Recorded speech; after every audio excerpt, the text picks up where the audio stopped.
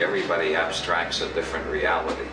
When you come through a room, you abstract the reality you're prepared to abstract. You pick up the signals that interest you, and your brain records them and organizes them. We all have our own reality tunnel, and in our reality tunnel, we pick out some things and ignore other things. And we got 10 billion cells in our brain receiving hundreds and hundreds of millions of signals all the time. We just pick out the ones that fit into the established grooves in our brain, the reality tunnel that's been laid down by past experience. We all have our own belief system, and the signals that fit our belief system get in. The signals that don't fit our belief system get ignored, or if they keep coming back, we go to a psychiatrist to get cured and make them go away. Once you get used to thinking in terms of the tuned in and the not tuned in, then all the problems in philosophy about being and non-being and so on seem absolutely nonsensical. We don't know what is or what isn't. All we know is what we tuned in and what we didn't tune in. If you keep track of what you tuned in, you know, that's what you can talk about meaningfully. What you didn't tune in, you can only make guesses about, or noises, or garbles, or frantic hand gestures, but you can't really know anything about them. You only know what you've tuned in. Now, what you haven't tuned in is not necessarily non-existent. It's just not tuned in. So that takes care of the whole problem of being and non-being, which Western philosophers have been debating for the last 2,500 years. You don't know anything about being or non-being. All you know is what you tuned in.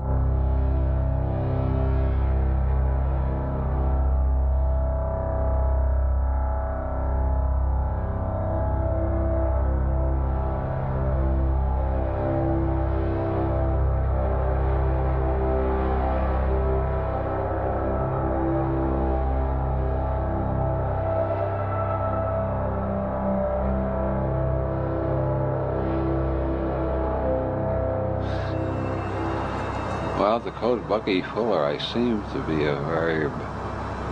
I can't find any constant rough in Anton Wilson. There seems to be a process of change all the time. I'm certainly not the guy I was at 40, and I'm certainly not the kid I was in Catholic school at 7 or 8.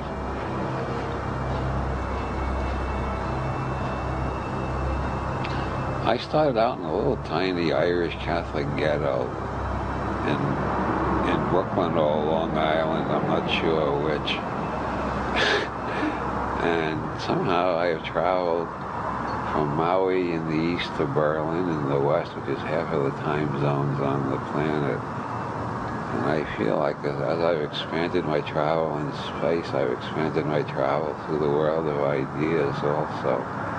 I can't believe I started out a good Catholic school boy.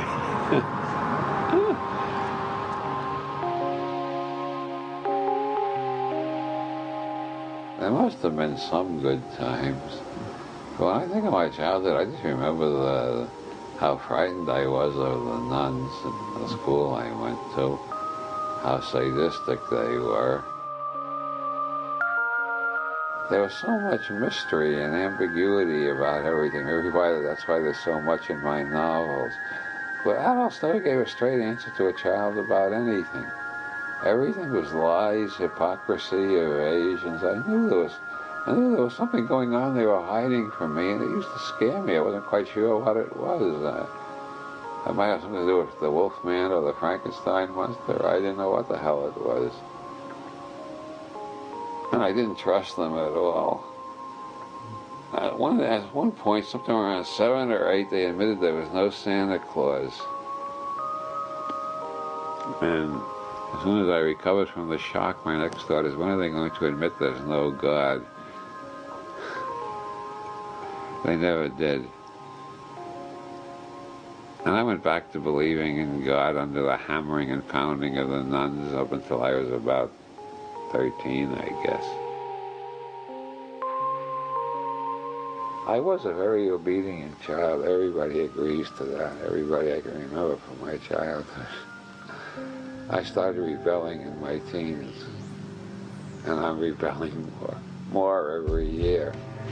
I remember, I don't know how old I was, 14, 15, another unbeliever in myself at Brooklyn Tech got into an argument with a student who was still a Catholic. He said, if you really believe what you say, you would have the courage to ask God to strike you dead right now to prove that you believe he doesn't exist.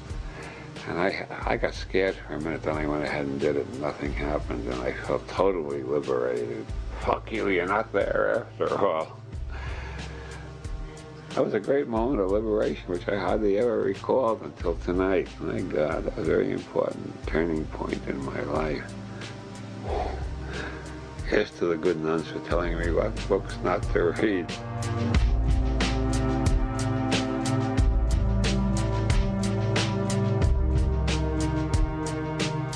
Interacting processing. Interacting processing. Interacting processing. Friends, everything Pope Bob does puts things into a perspective, and not just a unique perspective, but the correct perspective! Because it includes all other perspectives. And so, my friends, I'm very happy and proud to present the Carl Sagan of religion, the Jerry Falwell of quantum physics, the Arnold Schwarzenegger of feminism, the Helen Keller of art and music, the Nelson Mandela of white supremacists, the James Joyce of swing set assembly manuals, of funerals, the Salvador Dali of assembly line workers, and folks, the Robert Anton Wilson of humanity. Praise the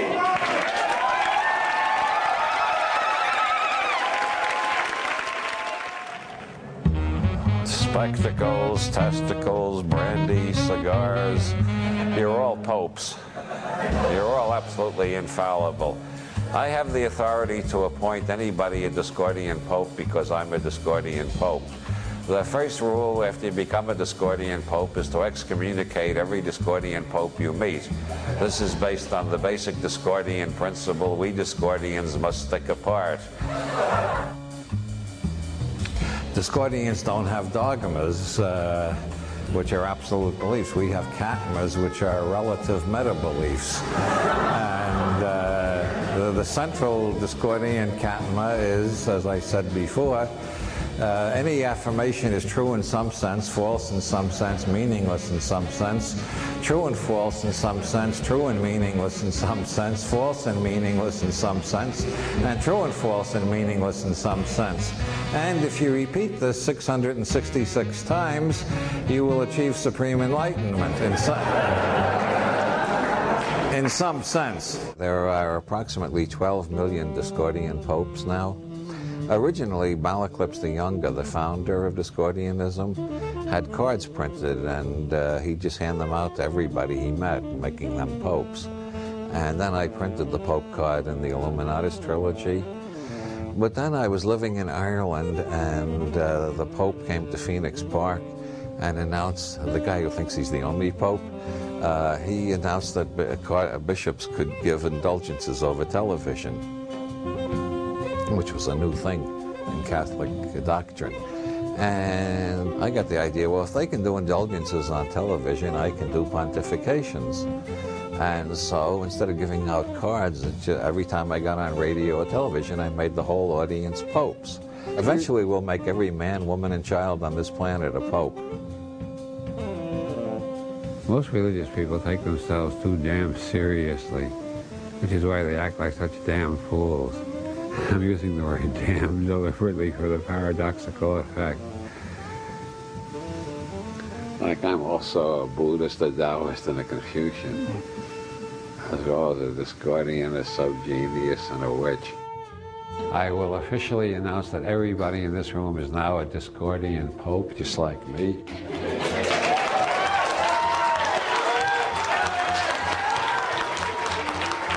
Spectacles, testicles, brandy, cigars.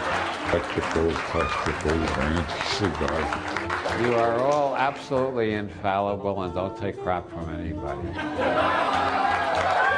Okay, here we are. Well, I'm an ordained pope of the Church of the Subgenius, which means I'm absolutely infallible, so don't dare contradict anything I say. As for my relationship with Ivan Stang, I deny all the rumors. Remember, you're only infallible about your own nervous system. You know what's going on in your own nervous system, what realities you're creating out of the infinite flux of being. You don't know anything about anybody else's reality unless they tell you about it. You've got to listen very sympathetically to understand them. So it's a limited infallibility. Über Quantenphysik, aber ich kann euch nicht garantieren, dass ich das übersetzen kann. Ich glaube, der soll einfach losreden. She wants to know what quantum physics is. What? Quantum physics. What? Explain it simply, she asked. Explain quantum physics simply?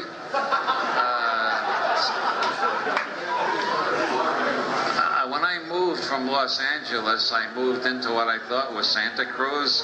Then we had something stolen from our car, and we called the police, and it turned out we didn't live in Santa Cruz. We lived in a town called Capitola. The post office thought we lived in Santa Cruz, but the police thought we lived in Capitola. I started investigating this, and a reporter on the local newspaper told me we didn't live in either Santa Cruz or Capitola. We lived in an unincorporated area called Live Oak. Now, quantum mechanics is just like that, except that in the case of Santa Cruz, Capitola, and Live Oak, we don't get too confused because we remember we invented the lines on the map. But quantum physics seems confusing because a lot of people think we didn't invent the lines. So it seems hard to understand how a particle can be in three places at the same time without being anywhere at all. But when you remember that we invented all the boundaries, borders, and lines just like the Berlin Wall, then quantum mechanics is no more mysterious than the fact that I live in three places at the same time. No Chinese raised on I Ching has ever found quantum mechanics puzzling. It's only puzzling to people raised on Aristotelian logic, where things are either A or not A. In the I Ching, things are A and not A at the same time. With quantum mechanics, you can prove that light is made out of particles experimentally. You can build up a whole mathematical theory of light traveling in little particles called photons, and you can do experiments, and the experiments will give you a pattern showing that light is traveling like particles. We've also got a whole mathematical theory built up showing that light travels as waves. And we've got experiments that will show you that light travels as waves. As one physicist in the 1920s said, it looks as if the damn light is waiting to see how we're going to do the experiment and then deciding which way it's going to travel. Schrödinger said, I wish I never got mixed up with this verdammte quantum springerei, this goddamn quantum jumping. The modified Copenhagen view is light is neither waves nor particles until we look, and then it adjusts itself depending on what we're looking at it with. An electron is not anywhere until we look. And when we look, the electron decides to be somewhere as long as we're looking. As soon as we stop looking, the electron is everywhere again. Every model we make tells us how our mind works, as much as it tells us about the universe. These are just human symbolic games. Mm-hmm.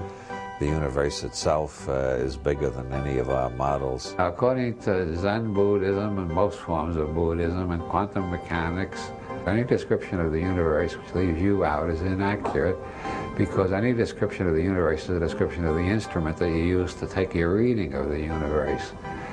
And if the only instrument you use was your own nervous system, you got to include your own nervous system in your description of the universe. So, ergo, any model we make does not describe the universe. It describes what our brains are capable of saying at this time.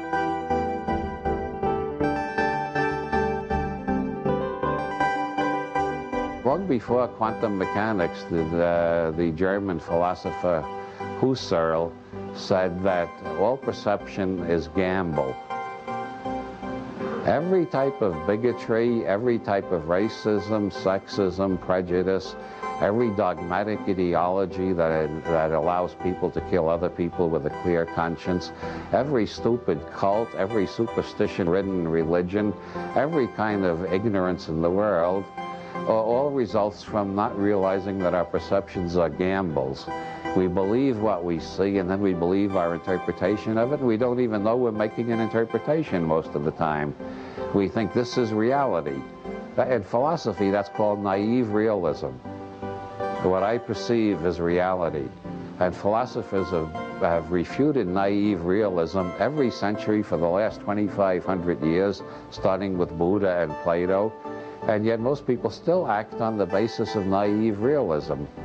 Now the argument is, well, maybe my perceptions are inaccurate, but somewhere there is accuracy. The scientists have it with their instruments. That's how we can find out what's really real. But relativity and quantum mechanics have demonstrated clearly that what you find out with instruments is true relative only to the instrument you're using and where that instrument is located in space-time. So there is no vantage point from which real reality can be seen. We're all looking from the point of view of our own reality tunnels. And when we begin to realize that we're all looking from the point of view of our own reality tunnels, we find it is much easier to understand where other people are coming from, or the ones who don't have the same reality tunnel as us do not seem ignorant or deliberately perverse or lying or hypnotized by some mad ideology. They just have a different reality tunnel, and every reality tunnel might tell us something interesting about our world if we're willing to listen. The idea every perception is a gamble seems to me so obviously true that I continually am astonished that I can forget it so many times in the course of 24 hours. But to the extent that I remember it, I can't stay angry at anybody, so it's a thing worth keeping in mind.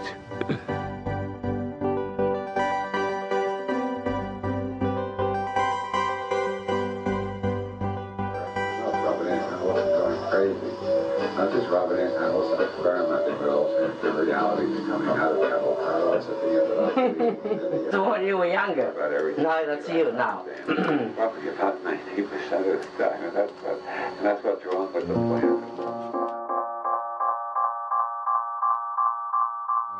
Yeah, my last birthday seems like a dinosaur. I seem more like a dinosaur myself. Well, you know, we're all rapidly turning into dinosaurs. Sometimes I feel as old as the Mojave Desert. Sometimes I look in the mirror and I think I look like a dead mule. That's only when I first get up in the morning. It was hurt this morning for about an hour after I got up. That's about all. You just took a little bit of muffin in the morning? And I took a little bit of muffin. It hasn't bothered me since. I haven't taken any more muffin.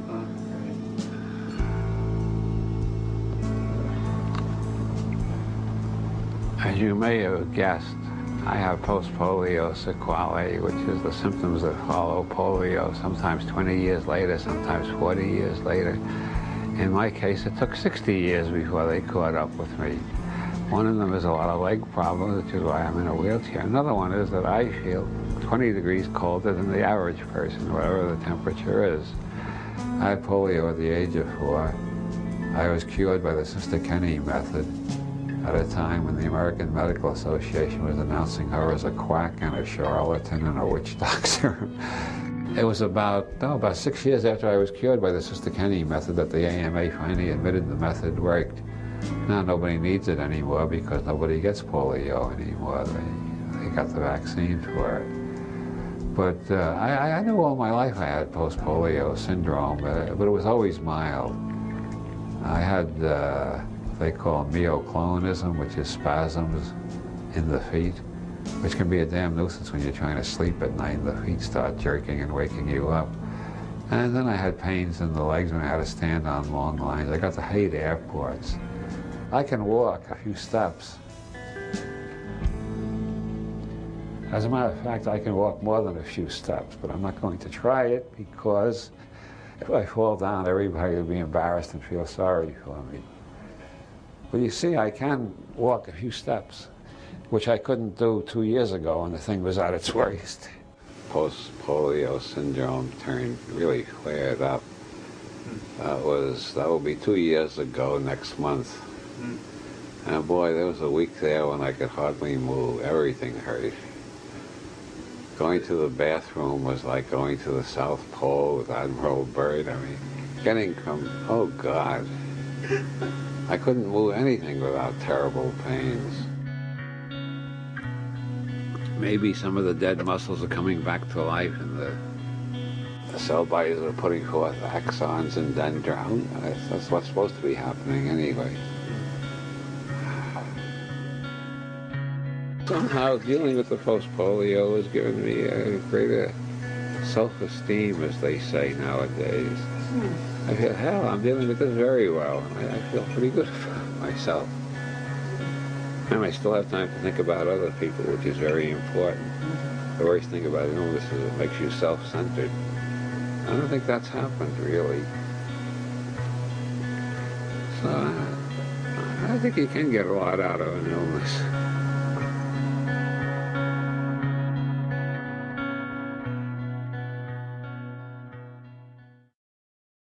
Processing interactions, tuning in interactive processes. Processing, interacting is all I ever tune in. I cannot tune in anything but interacting, processing.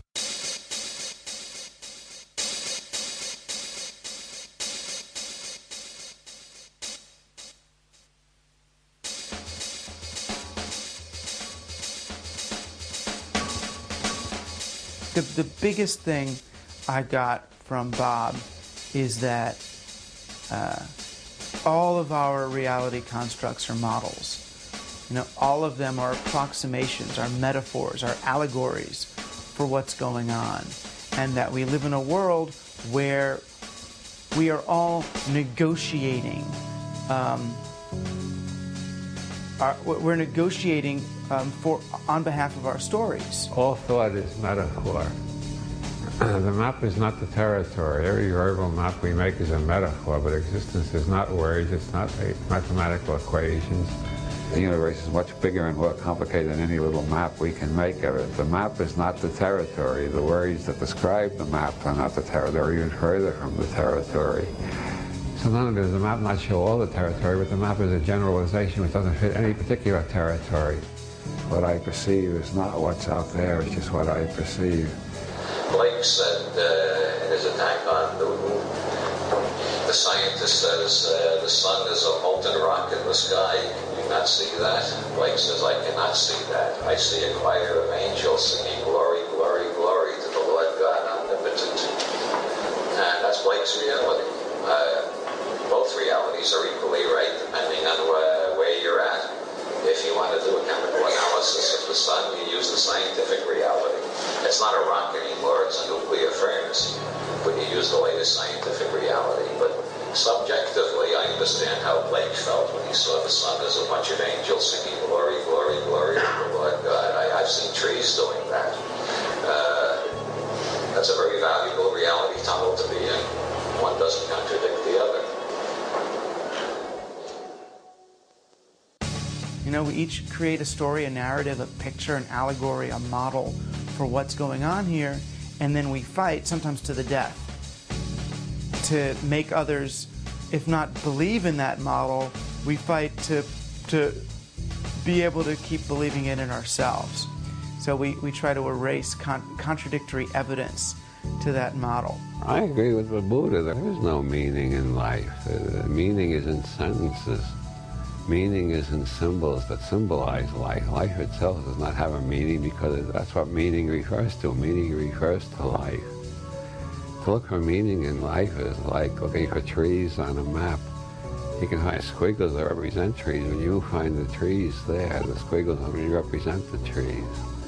Or the rivers. You can't wash in a river on a map. You got to find a real river in the non-map world. Is that clear? I'm trying to make a difference between the words and the metaphors and the existential experiences. But it also becomes where I end up kind of parting ways philosophically with him too. You know, I get the feeling that Bob is not just aspiritual but anti-spiritual. You know, he doesn't believe in God or spirit or a special super reality connecting us all. because it's not there, because it's not evident, because it's not apparent. And I feel in a way like Bob's worldview, having passed through the chapel perilous of wonder, that his view now is that, well, there's nothing. You know, this is it, period. As far as I'm concerned, the idea that there's nothing is just another what if. You know, it's the skeptic in Cosmic Trigger. It's the skeptic's worldview, but it's just a worldview, and I don't think it's any intrinsically safer. I have heard it said in a critical way that Robert Anton Wilson doesn't believe in anything, and if that is true, then I applaud him for that, because that is the hallmark of a truly free man.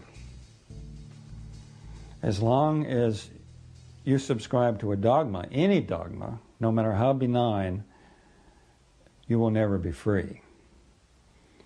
And if Bob doesn't believe in anything, that is not to say that he doesn't care about things. I think he cares about things passionately. It's just that he hasn't allowed the central focus of his intellect and his emotions to be usurped by some ideology. But maybe refusing to believe in belief is an ideology, but if so, it's a very flexible one. Non-simultaneously apprehended interacting processing. I see no nouns, I only see verbs. Not only do I seem to be a verb like Bucky Fuller with the whole universe, scenario universe seems to be a verb. Interacting, processing.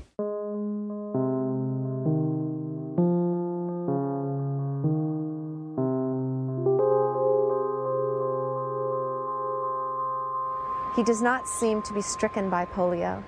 You know, it seems to be that that's a happenstance, something that's occurring with the body.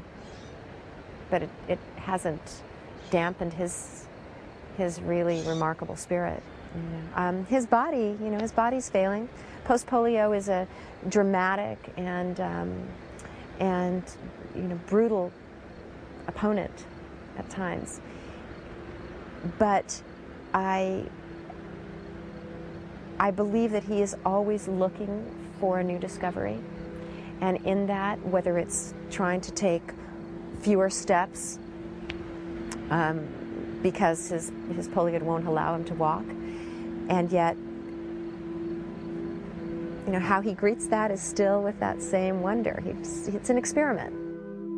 One of the greatest relief I get from pain is from marijuana brownies made by Women's Collective, people with muscular dystrophy, post-polio syndrome, AIDS, cancer, and a few other problems that are very clearly and obviously helped by marijuana brownies. And when this federal government announces that they've canceled the 10th Amendment and the states have no right to legalize anything that the federal government is against, I am naturally furious. They're threatening me with a life of steady pain until I die. That's what they're threatening me with. Of course I'm pissed off at them. And it's not just for my own sake, but it's for the sake of all the AIDS patients, all the cancer patients, all the other people who are, well, for whom life is bearable because they can get some marijuana in one form or another. It is one of the best painkillers known, and it's non-addictive, and it has an extra added benefit, the high, which is what the SOG is afraid of. They don't want anybody to get high because people who are high get happy, and people who get happy get ambitious and uppity and rambunctious. And they want everybody to be depressed. But the high is part of the cure. I think every goddamn disease in the world is improved by feeling happy and good. And any compound that not only relieves pain but makes you feel happy and cheerful and think of funny things is helping you cure. And the remnants of the cannabis muffin that I had around 6 o'clock, God's own medicine. Nothing is bothering me. Around 6 o'clock, the leg was starting to bother me again. Now, nothing is bothering me.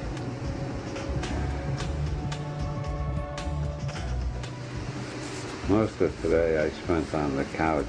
Oh, yeah? Listening to the Atmospheres channel. That's New Age music. I don't know why. Sometimes I listen to light classical.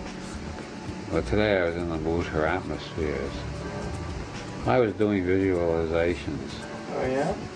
Yeah, I was trying to, as the music was following the rhythm of the music, I had light flowing up through my body, trying to cure the pain in the leg. Between that and the muffins, I finally got rid of the pain, but it took a long time. Sometimes it's quicker than others. I think pain is a mistake. If I had been around at the creation, I would have had a lot of helpful suggestions, as Funki said. And I would have said, we don't need pain. Just put a little neon light on there. I had the lights up and said, see a doctor. And their friend said, hey, your sign is on, go see a doctor. You don't need pain to tell you. I know, seriously, what I'm getting at is I think pain can be abolished. But I don't see any reason why all forms of pain can't be abolished with the proper drugs. And I think the government's attempt to control drug research out of fear that two people may feel too good is the last dying gasp of the dinosaur age. I think we are governed by Tyrannosaurus Rex and velociraptors and types like that. I really think the abolition of pain is the noblest goal we can aim for. Also clean water for everybody and enough food. I think these are quite attainable goals. If society was saying these would be our goals. Spread clean water, adequate food, and the absence of pain all over the planet. Who would want to become a terrorist? What would they be angry about? What would they be mad enough about to start throwing bombs at somebody else?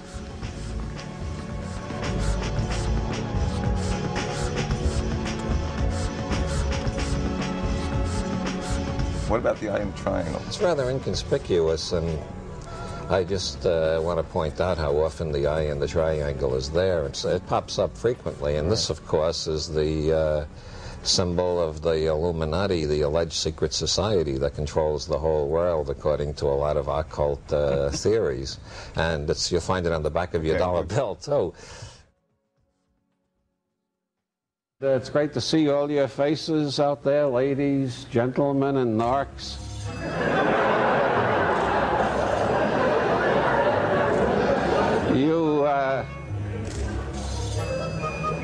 Everybody look around and see if you can spot the narcs.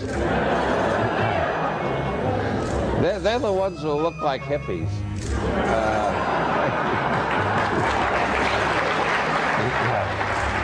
For a person who's an expert in conspiracies, you're probably the least paranoid person I've ever met.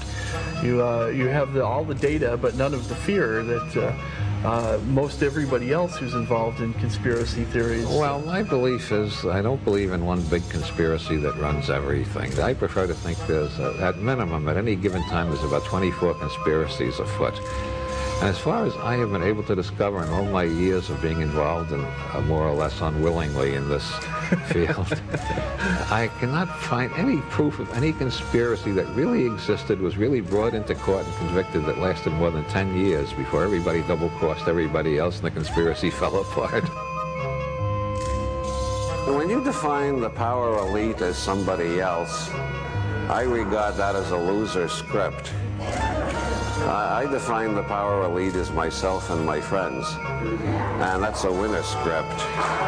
And the way to accomplish things is with a winner script. I define myself as a winner. I define my program winnable, and I count on the stupidity of whoever seems to be in power to undo them eventually, because, as I said, every conspiracy has a natural lifespan.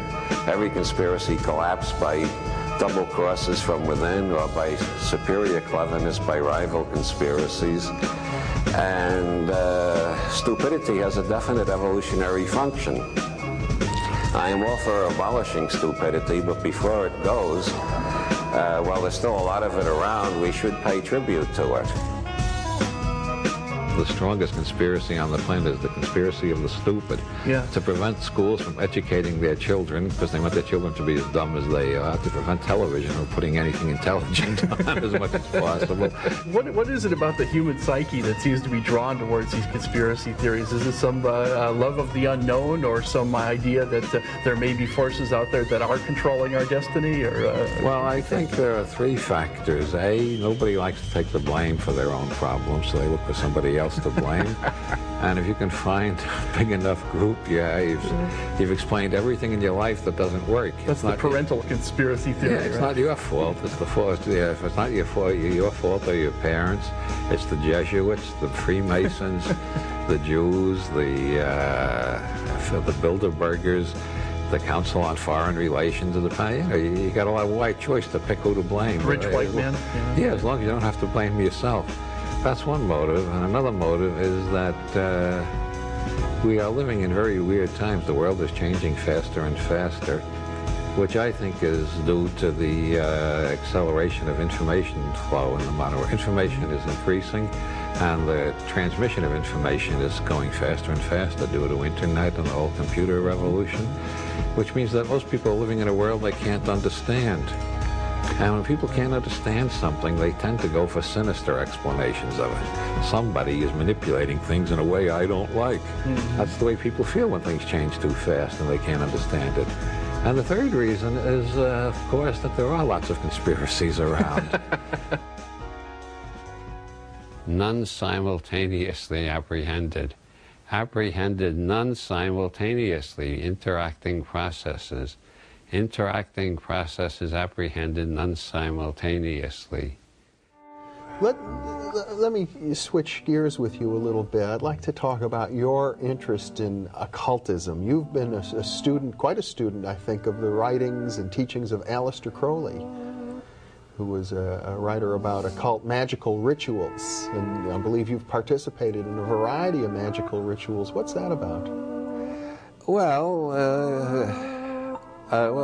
the background is I believe that what we perceive is based on the culture of our parents and our teachers and the people around us and on the language we speak. And I'm interested in ways of changing perception.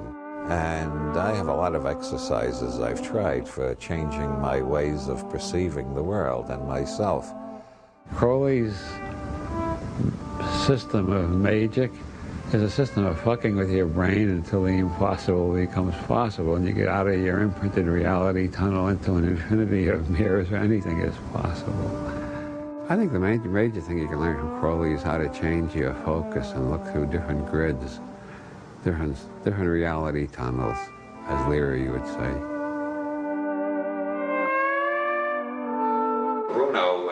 Represents the point in our culture where science and mysticism were allied. They were both attempts to find out what the hell is going on in this universe by experimental method and by trust in the ability of the individual to figure out what the hell is going on just through the method of experiment. And anyway, that's the background is experiments on altering consciousness and perceived reality tunnels. In Bruno's day, it was the three terms were divided up differently. You had science and mysticism on one side and religion on the other side. Science and mysticism were allied in their struggle against religion. Science and mysticism were both based on experience, and they were both based on respect for the individual. The idea of science and mysticism was go out and discover for yourself. Find out what works. Find out how the universe is actually structured and how you relate to the structure of the universe. And so there were basically two areas of scientific exploration, the external and the internal. But they were both pursued by the same method, the experimental method. Originally, I was just trying to find out what the hell is a mystical experience. But then I very soon got the idea of re-imprinting, and then I got the idea of using Crowley's magic along with the re-imprinting. Ritual is to the internal sciences what experiment is to the external sciences. Mysticism, understood in that way, is basically a branch of science. It's a branch of neuroscience, what Timothy Leary calls neurologic. as distinguished from orthodox neurology, which involves dissecting animals or dissecting corpses or something. Neurologic is studying the nervous system directly by varying the parameters on which your nervous system functions. There are different levels of reality. Obviously, and the psychedelic level is one of the most fascinating ones, one of the most erotic, one of the most mystical, and above all, one of the funniest. I recommend it highly to everybody over 40. I'm not going to repeat Leary's mistake. I don't recommend it to anybody under 40. Over 40, you're on your own. You're responsible for yourself. Don't blame me for it.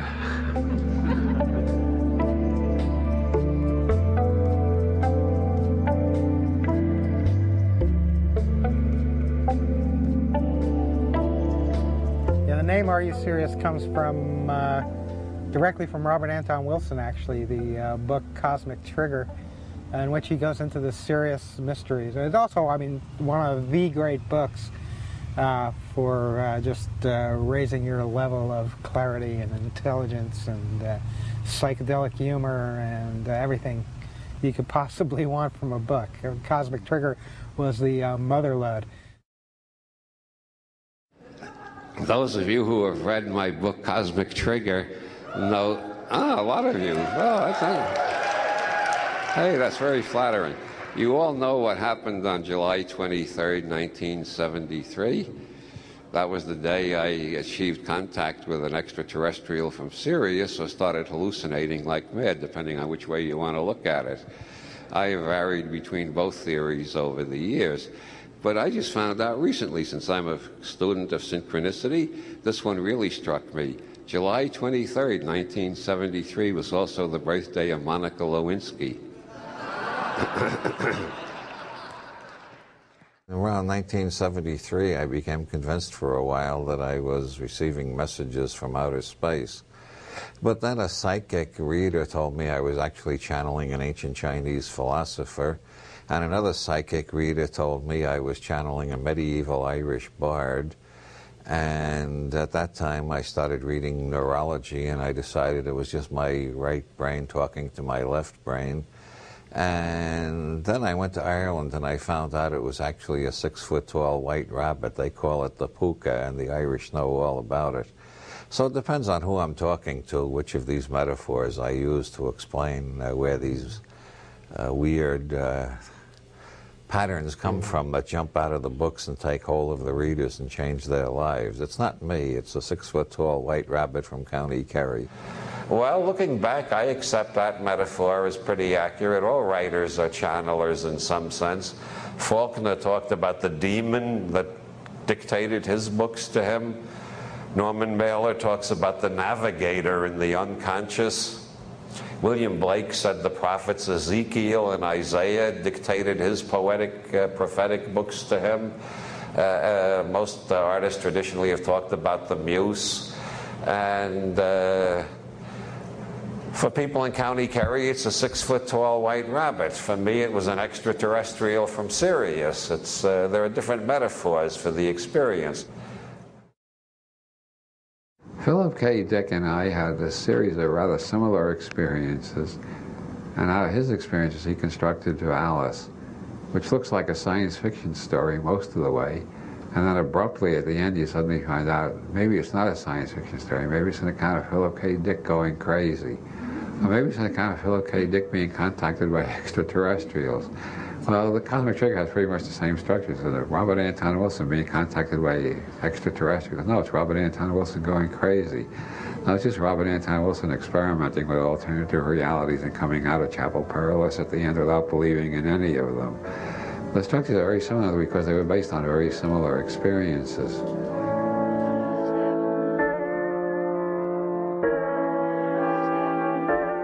I woke up after doing a ritual to the Holy Guardian Angel. I woke up with this vivid memory of this guy with a long white beard, long white beard, like Mr. Natural. It was an old white man, looking rather like Jehovah in the illustrated Bible, writing on a blackboard things about time that I was supposed to memorize. Sirius is very important to you.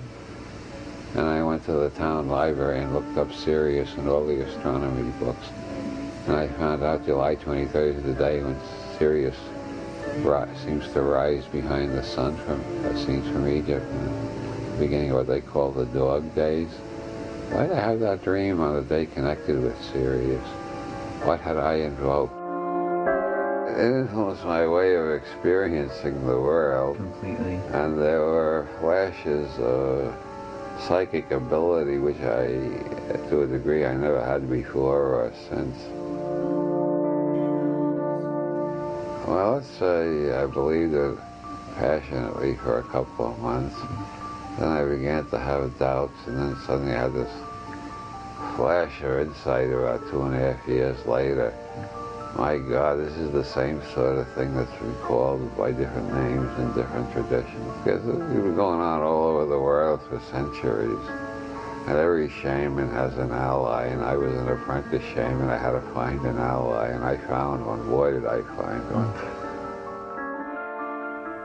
Chapel Perilous is a stage in the magical quest in which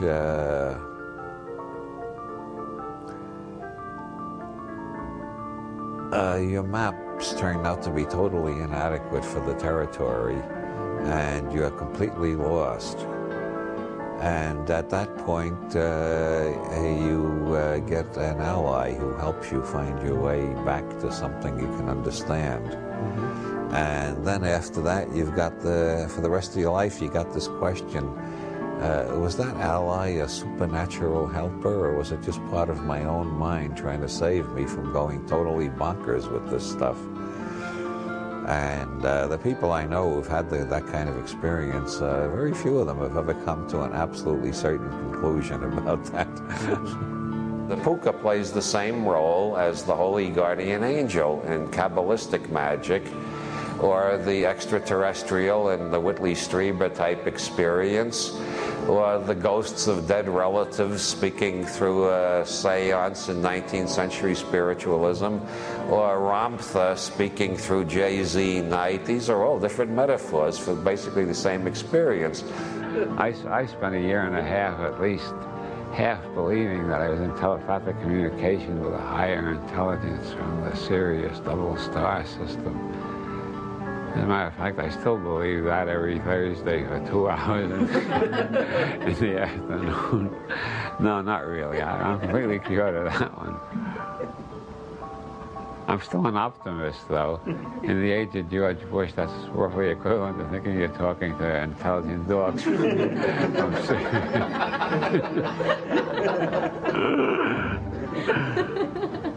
Of course, there was no confusion in 1973 about giant rabbits and extraterrestrials, but that was only temporary.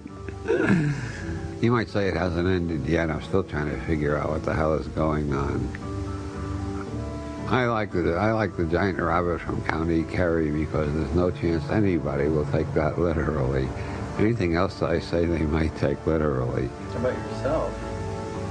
So that's another reason I like the giant rabbit from County Kerry. I'm not going to take him literally. Well, not too literally. Sorry about that, Hari.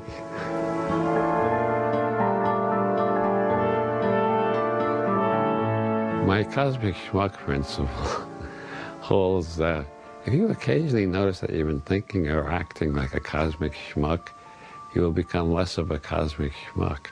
And the more often you notice that you're thinking and acting like a cosmic schmuck, the less of a cosmic schmuck you become. On the other hand, if you never suspect you might be thinking or acting like a cosmic schmuck, you will remain a cosmic schmuck for the rest of your life. E prime is English without the use of any form of is or being. We're trapped in linguistic constructs. All that is metaphor. I believe somebody said that before me. I've decided we can't get beyond words. What we got to do is get more cynical about our words. You'll find that by dispensing with is and trying to reformulate without is, You just naturally fall into the kind of expression which is considered acceptable in modern science. Also, it's the type of consciousness that Zen Buddhism tries to induce. Using E prime, you will understand modern science and Zen Buddhism both a lot better than you've ever understood them before. Martin Gardner has written a long essay proving that to think like this will destroy your mind. I think it adds tremendously to clarity. I am removing the is from my writing more and more. Removing it from your speech is even harder. Instead of thinking the grass is green, to think the grass appears green to me. And this saves me a lot of time, by the way. I don't get embroiled in arguments like Beethoven is better than Mozart, or rock is better than soul. I define such things as meaningless. And so people get into arguments like that. I just say, well, Beethoven seems better to me than Mozart most of the time. But I don't say Beethoven is better than Mozart. I return to E prime in my thinking whenever I find myself getting angry at somebody or feeling depressed or hopeless or having negative emotional states in general. Once you put them in, and once you take out all the is's out of all your negative statements, you find out they're all relative to how you feel at the moment. People would, by and large, act the hell a lot more sanely, and especially if they, when they got rid of is, they put maybe in more sentences. I think if everybody used maybe more often, the increase in general sanity would be absolutely, it would seem absolutely astonishing and completely flabbergasted everybody. What the hell is this? We suddenly got a planet full of sane people? When did that start to happen? I didn't even notice it. You just listen to the craziest people on the news and on television, or the craziest columnists in the newspapers. You notice they never say maybe. They're always quite sure. And they always know is. And they never say seems. They always say is. I'm continually astonished at all the people in the world who think they have the answer to everything. None of them ever suspect they might be cosmic schmucks and have the wrong answer. And I find the only explanation that makes sense to me is in Korzybski's Science and Sanity. These people don't know how to use language properly. They're using language in an overly dogmatic way, which sets their brain into overly dogmatic modes. So they think dogmatically, they perceive dogmatically, they even smell dogmatically, they hear dogmatically. They're locked in a trap of fixed neurosemantic circuits in their brains. Whereas knowing I'm a cosmic schmuck, I always think of at least 5 alternatives. People start arguing about words, and they're mostly arguing about whether the words that they apply to the objects they have created out of the infinity of possible objects that could be put together. They've picked up a few of them, and then they put words on them, and then they quarrel about the words. And if these people get to the stage where they're willing to kill one another over the words, they should be put in a nice quiet home in the country with kindly doctors and beautiful nurses and good sedatives. But generally they end up in government mansions and start bombing one another. Or they lead religious crusades for the true faith and kill one another with swords or some such thing.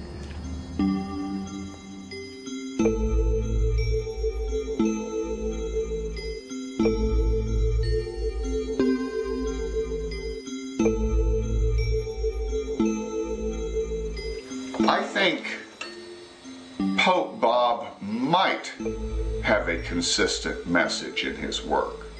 Does he have a consistent message? Maybe. Maybe that's the message. Nothing is truly consistent.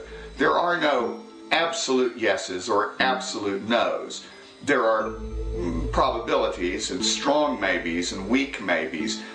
But maybe if we all said maybe more often, the world might be a saner place. Pope Bob has certainly been able to weave a certain magical spell using nothing but logic. And what is logic, you ask? Why, nothing but magic. As Ezra Pound writes in one of the latter cantos, the water bug's mittens show on the bright rock below him. Duh, interaction. You don't have the water bug's mittens on the bright rock without the water bug, the rock, and the sun to cast a shadow. And of course you need a planet that will produce a water bug and a rock, and you need human eyes to see it all. That's Tao De, interacting processing. One of the introductory koans in Zen Buddhism. Who is the great magician who makes the grass green? Who is the master who makes the grass green? Who creates every reality we experience? The word yoga means union.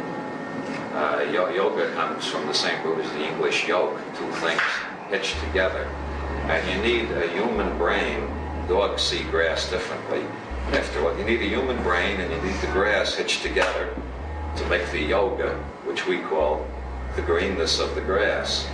Now, everybody thinks it's very hard to be a mystic. You got to go through a hell of a lot of effort to realize your union with everything. But actually, you're experiencing your union with everything all the time. Otherwise, you wouldn't be experiencing anything.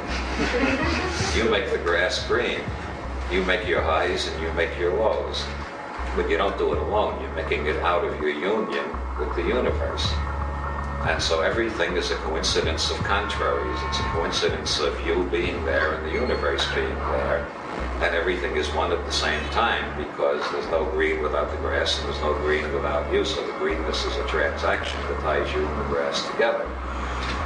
There's an infinite expanse of signals flooding into our nervous system and being processed by a higher neural centers in the brain. We're all organizing and orchestrating it according to our own particular life history, our genetic background, our early imprints, our conditioning, our learning, and any re-imprinting techniques we may have learned since then. So we're all living in different worlds. It's astonishing that we can communicate at all. But you are the co-creator of the sight you see, the sounds you hear, and your general impression of the universe. Our experience is generated by us. We're not generating it out of nothing, but we are generating it. We are creating the reality tunnel we're experiencing from moment to moment. So there's a total unity between you and the universe, whether you're aware of it or not. The universe you live in is your creation. But you're not doing it consciously. When you have seen the one who makes the grass green, it's like meeting your own father in a crowd. You'll have no doubt whatsoever.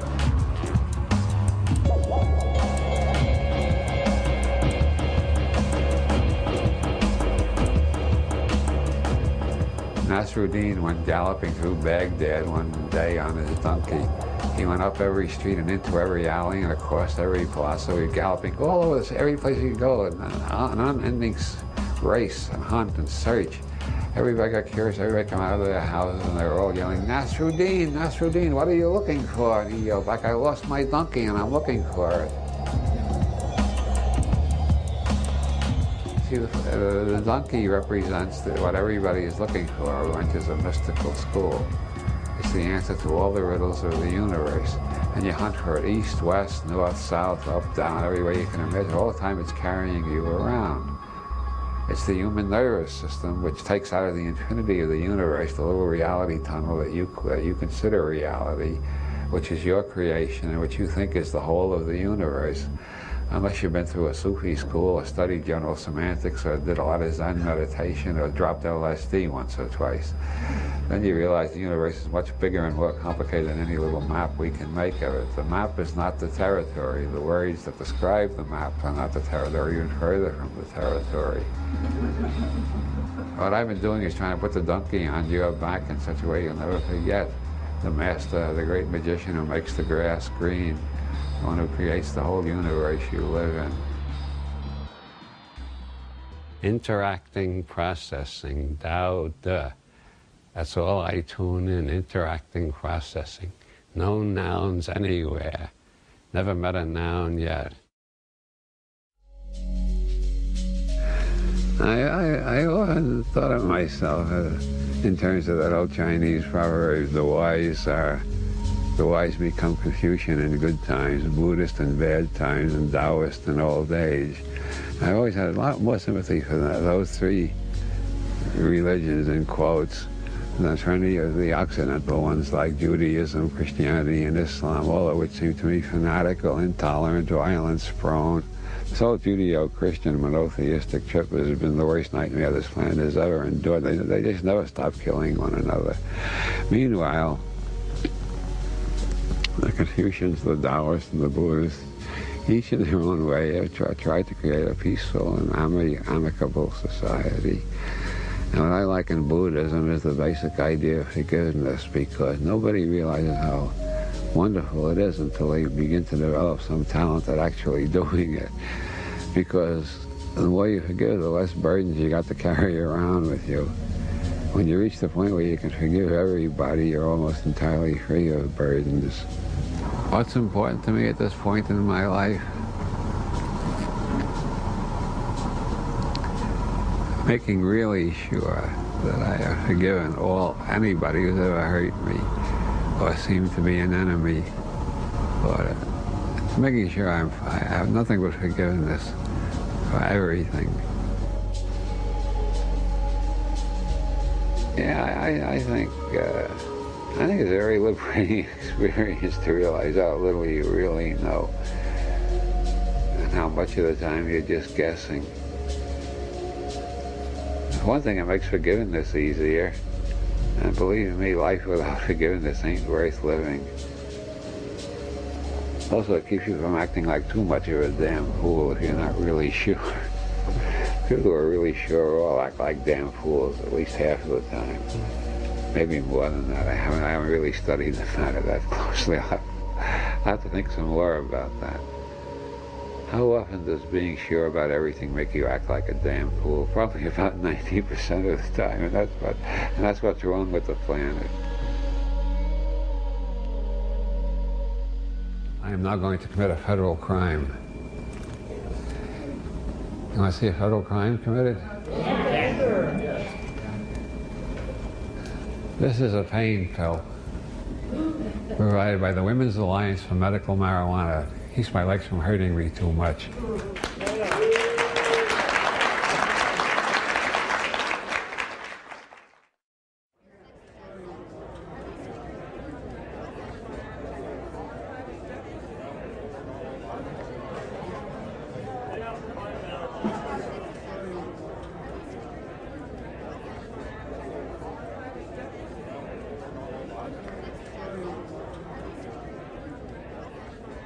Tell me why you're here today and what you hope to achieve. Well, in the first place, I hope to get my medicine so my leg won't go on hurting the way it's been since I cut off my side.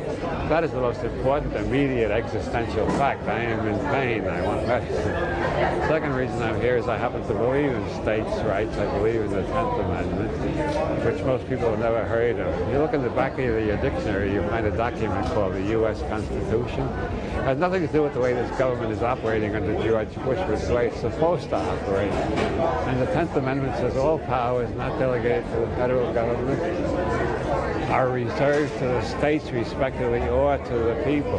Now, the state of California and the people of California are behind me. The federal government has no right to condemn me to a life of constant pain, which is what they're trying to do. I don't know what kind of sadistic son of a bitch George Bush is, why he wants to leave people in pain like this, but I don't approve of it, I don't like it, and I'm ready to fight for my right to be free of pain. If you're going to be in pain most of the day, you're not going to enjoy your life much. And George Bush insists that God has appointed him to ensure that I spend the rest of my life in pain without any relief. And I say, fuck you, George Bush, you should have these pains in your goddamn legs. I know it doesn't sound very, I'm a Buddhist most of the time, but today I'm too angry to be a Buddhist. I'll get back to being a Buddhist tomorrow. Anything else you want to add? Any final thoughts today? Yeah, I'm sorry for my bitterness against George Bush.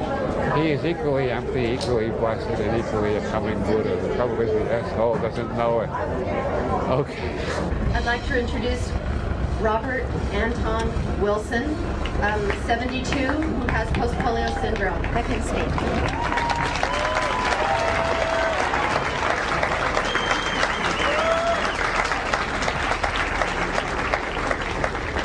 I am indeed Robert Anton Wilson, and I do indeed have post-polio syndrome, but I am not 72, I am only 70. And I will go get my medicine after saying I like that sign. I will pick up my medicine after saying I like it. Of all the signs out there, the one I like best is the one telling the government to read the 10th Amendment.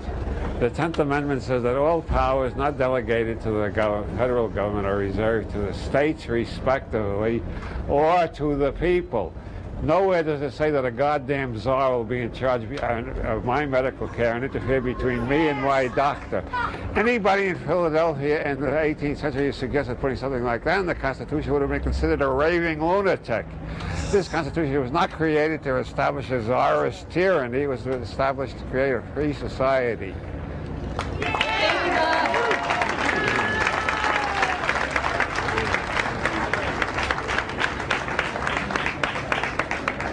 Now I'd like to introduce Wayne Meyer.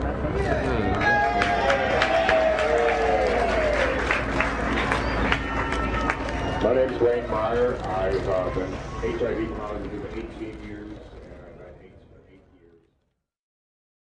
I think my writing comes out of anger and optimism. Anger at the stupid, maniacal, or corrupt crowd that's running the world at present, and optimistic about the opportunities that are so real. This, as I say, is the result of my outrage, my horror, my grief, and my anger at the way the world has been going lately, and my continued optimism that maybe enough people can wake up on time to change the direction we're going in. So I got both optimism and anger, which I think is a good mixture. It keeps me busy anyway. I have a lot of hope. I may be the last optimist left on the planet for all I know. But at the same time, I see really terrible problems and injustices and violence all over the place. I just think we're heading for a point at which that will no longer be viable. Somehow we're going to have to find a more decent form of society if we're going to survive at all. You can only write about what has impinged upon your nervous system strongly enough to leave a powerful imprint. And when I was 12 years old, they opened the Nazi annihilation camps.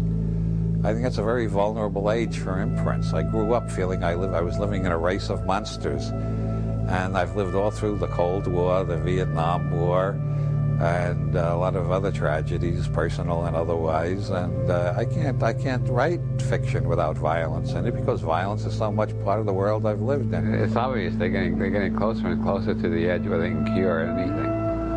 Meanwhile, the world is moving closer and closer to the edge where they can kill us all. It's very interesting. Science is going in one direction and the politics is going in the other. I'm still an optimist. I think eventually people give up doing stupid things.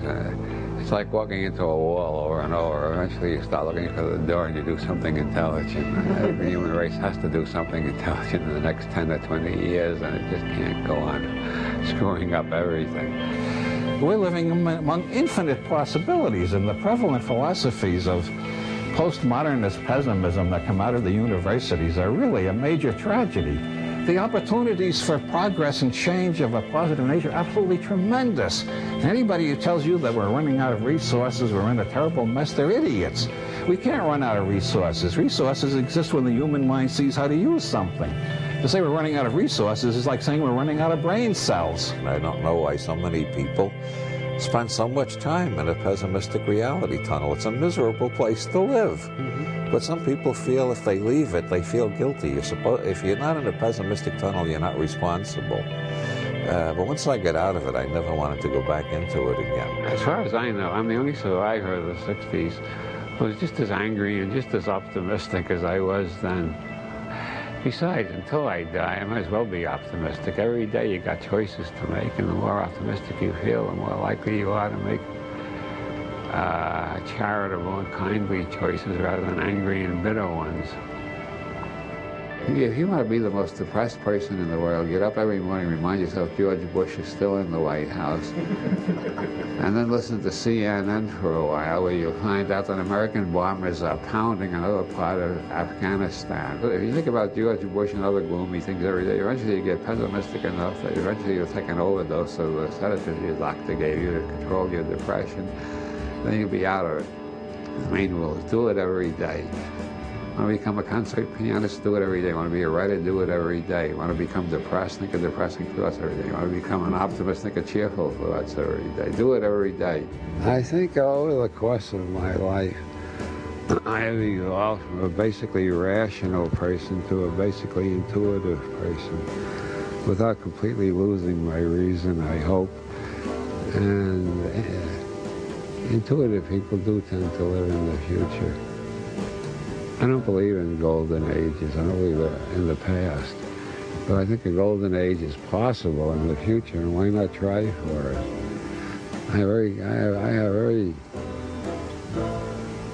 I think Bernard Shaw calls it the life force.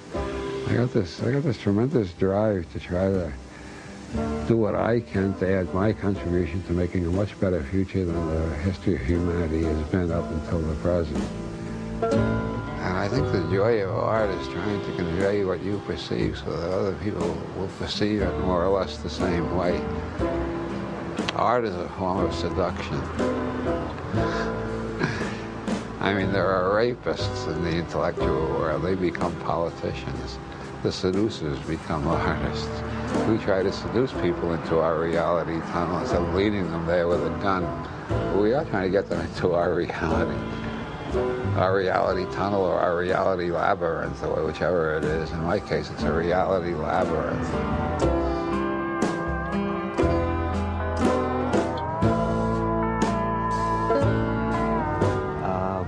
Bob is a wise man, and that's the way he is in person, and that's the way he is in his writings, and that's the way he is on stage. At events where Bob was a speaker, and I've just seen people come up to him and be grateful to him for having awakened them. I think he has served the purpose of being an alarm clock to people's psyches, and they appreciate that because the whole culture seems to be aimed at lulling them to sleep.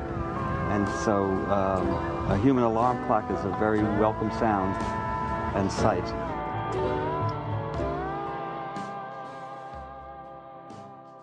When I call the universe infinite, I do not assume it is infinite in space-time, but it has infinite aspects, which means that anybody who looks at it will see something different than anybody else who looks at it. If you come back a day later and look at it again, it will still be different. William Blake said that you could see infinity in a grain of sand. And you can if you're open enough. Everything that gets into your brain affects your reality tunnel, your worldview, or your belief system, which I abbreviate BS. The three major things I've been trying to teach in all of my books is never believe fully in anybody else's BS. I don't care if it's Rajneesh, the Pope, L. Ron Hubbard, George Bush, or I don't care who it is. Don't swallow all their belief system totally. Don't accept all of their bullshit, all their BS. The second rule is like unto the first. Don't believe totally in your own BS, which means that, as Bucky Fuller said, the universe consists of non-simultaneously apprehended events. We're using an is, unfortunately. Universe is non-simultaneously apprehended. What? Non-simultaneously. Universe is non-simultaneously apprehended. What? Universe consists of non-simultaneously apprehended events, which means any belief system or reality tunnel you've got right now is going to have to be revised and updated as you continue to apprehend new events later in time, not simultaneously. You can't apprehend, you can't comprehend, you can't perceive, you can't understand the whole universe at once. That requires some thought and some repetition. Universe is non-simultaneously apprehended. We go through our lives minute by minute, second by second, day by day. We're never perceiving the same universe that we perceive. If we are, it's because we stopped paying attention. That's why you get bored. You're not paying attention. We can't apprehend the whole universe right now, the past, present, and future, and all space-time. How it takes 9 years for signals to get here from Sirius, even. Think how long it would take to get here from the other end from the furthest galaxy. So, you know, in terms of general relativity, it's not the same time everywhere, so the universe is non-simultaneously apprehended. But that means our knowledge at any particular time is knowledge of part of the universe. Tomorrow we'll know more, maybe not much more, maybe a lot more, who knows. I might turn on CNN tomorrow morning and find the greatest scientific discovery of the last 5 million years has just been announced. Now, who knows? And then again, it may take 20 years for the breakthrough of that magnitude, but scenario universe is none simultaneously apprehended, which is why we need maybe logic. Our maps of the universe, our ideas should be changing all the time, too. People who claim, I've got the truth, just don't realize. They think they comprehended the whole universe simultaneously. It can't be done. All they comprehended is part of it. They haven't comprehended everything up to date either, because most of them don't know everything that happens up to date. I don't know everything that happens up until this date, and the people who are most sure of themselves know even less than I do in most cases, which means they're really dumb. This is the natural functioning of the human brain. It's the way children's brains perform before they're wrecked by the school system. It's the way the minds of all great scientists and artists work. But once you have a belief system, everything that comes in, it either gets ignored if it doesn't fit the belief system, or it gets distorted enough so that it can fit into the belief system. You got to be continually revising your map of the world, or you'll lose more and more contact with reality. Anybody who has a belief system which covers the whole universe, that would be the Roman Catholics, Orthodox Islam, the Scientologists, PsyCop, the Marxists, the Objectivists, and most of the assholes you meet on the street. What has happened is their brain has stopped receiving new signals. Or to the extent that new signals do get in, they all have to be edited to fit into the belief system. Now, I've shown you can't say all about anything. You can't say all about the universe. You can't know all about this room. You can't know all about this. And yet we think we know ourselves. What you really are is totally unknown, and by definition infinite, because you can't experience all of it at one time, and you can never know it all at one time. Every day you can find new aspects to yourself if you allow yourself to change and grow. And the best way to allow yourself to change and grow is to realize how little you know and pay more attention to what's going on around you. 3 years ago, I couldn't get off the couch. A few months ago, I could walk 3 paces. I'll now walk the whole length of the apartment without falling down, I hope. If I fall down, promise me you won't cut it and reshoot it. I want the audience to see the truth of what optimism can do. Hooray for the optimist! The end. You know, like that. No, this is followed by the walk.